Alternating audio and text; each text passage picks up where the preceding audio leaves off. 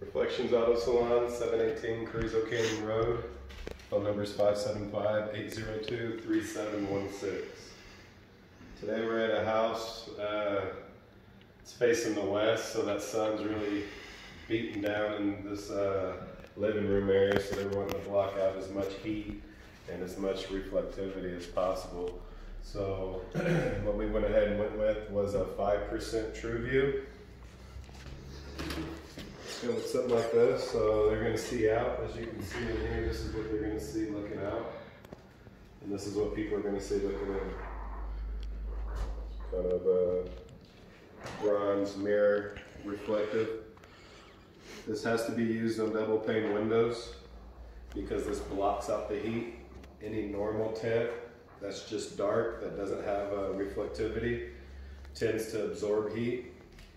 So when it absorbs heat, builds up a lot of heat inside the double pane windows, causing the seals to possibly bust. So we don't want that. So we're gonna stick with the True View, which blocks out all the excuse me, reflects all the sunlight and everything. Gives it a better coolness inside the house in the summer. And keeps heat in it as well in the winter. So what we're working on now is this True View, this film right here. We're going to go ahead and we got our windows prepped already. Already got them clean. As you see, we got a few done already over here. We got one done here at the bottom. Go ahead and pull our protective film off. There's a small layer of protective film.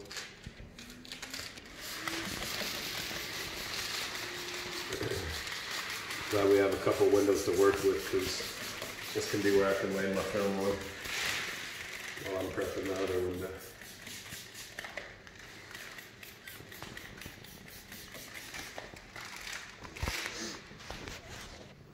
Just kind of grab an edge, something that's kind of flatten over.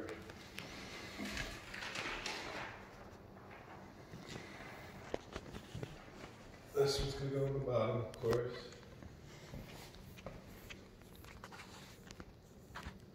Prior to staking, I like cutting my corners, kind of making them like an oval. If they're not cut like that, there's chances with them edges they could peel up. We definitely don't want that. So just kind of smooth up the film. Any big bubbles I like to get rid of before I start squeegeeing. You don't want to cause a crease or anything. As I go at the middle to get my squeeging started, then I'll move up and across. Less water in the film, in between the film and the glass as possible, so I like pushing all my water out to the corners.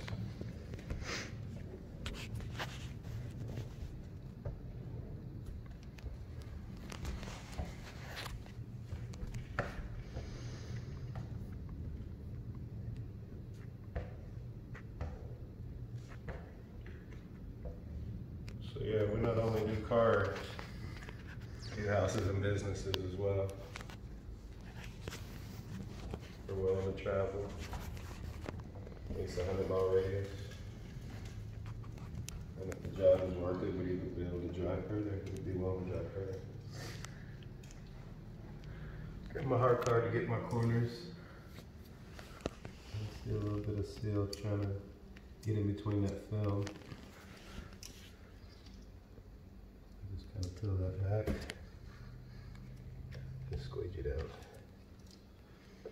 Wipe off any excess water. You don't want that water going back in between that film. It could cause dirt to get in between the film. You don't want that either.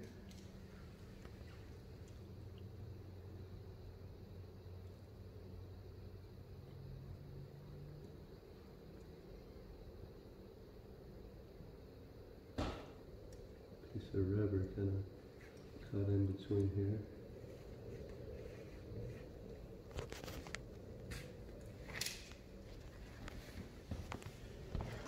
Set that up. Squeegee back down, get your excess moisture. Always use a hard card towards the end to get all your corners and stuff.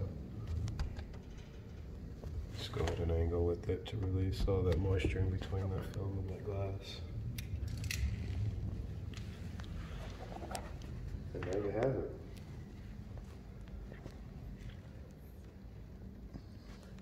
I'll be back with you momentarily as we finish up.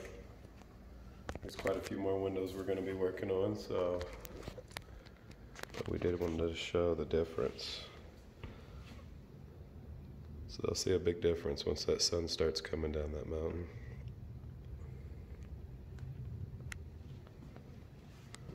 These windows over here don't get any sunlight too much, so we're really just focusing on these, which get a lot of the light during the evening hours.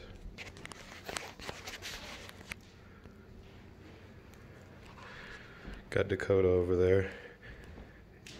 He's cleaning windows, cleaning seals, making sure we don't have any dirt or debris in between the window tint and the glass, because then that'll cause us to have to redo. Definitely don't want that. We'll be back momentarily, guys.